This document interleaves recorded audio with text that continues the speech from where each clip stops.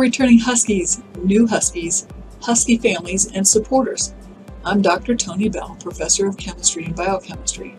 Your professors have been hard at work this summer attending workshops, seminars, and courses, and reading books and articles so that we can provide the best learning environment for our students during these uncertain times.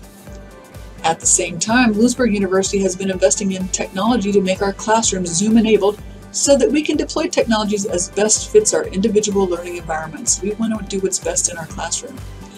I'm going to briefly demonstrate some of the new technologies for you today with the focus on the blended classroom, where some students would be in the classroom while the rest of the class would be joining us via Zoom.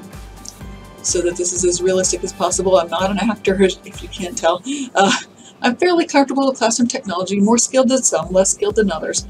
So I hope it gives you a realistic idea of what you're going to be able to see.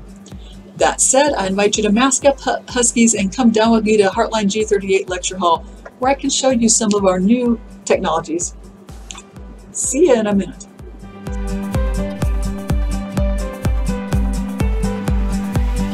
So here we are in G38 in Heartline Science Center, and you can see there's now a mobile camera installed at the back of the room, which I think is pretty cool. And I have a control panel up here that I can control where the camera's pointing. So right now it's focused mainly on the professor. We've also had installed microphones so that you can hear us both through our mask and then out there in Zoom land as you join us. I can change the focus of the camera with some presets at the touch of a button. And so you can see the screen. You can see the bulk of the classroom that way. Let me bring it back here. I can also zoom in individually. I can adjust the camera so that you can see me more clearly. You can see the board more clearly, and so that I'm able to write. And then meanwhile, you're also seeing what's on my Zoom. I'm going to share that with you. I brought up a PowerPoint presentation that I already have made for my Chemistry in the Citizen class. And so there's a shared presentation that you can see out there in Zoom land. The students in the classroom can also see it. And at the same time, you can see my board on the little camera.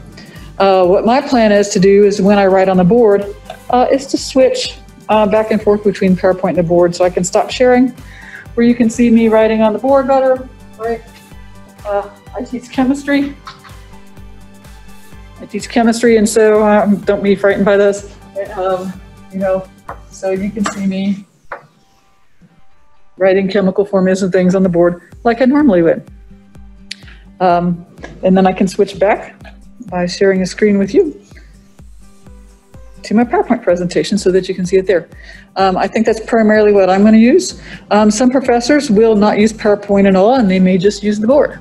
Some professors may direct you to be able to see their screen on the overhead. That's because we have a document camera here. And the document camera allows them to do writing directly on a piece of paper, or it allows us to show you models or things like that. And so between the new camera technology with the microphone, our control panel, we're able to adapt our classrooms to best suit our learning environment that we need to teach our students. So thank you so much for joining me in the classroom. Now let's head back up to my office. Well, now that you've seen some of the new technologies, please keep in mind that each professor will choose those that best work for their learning environment. I don't think any of us are going to be able to use everything that we have, or we'd spend all of our time doing technology and not necessarily teaching students as we'd like. So, be flexible, keep an open mind, provide a little bit of feedback to your professor, and that'll help us all learn better. Thank you for watching, and we'll see you on campus or online soon. Stay safe, stay healthy.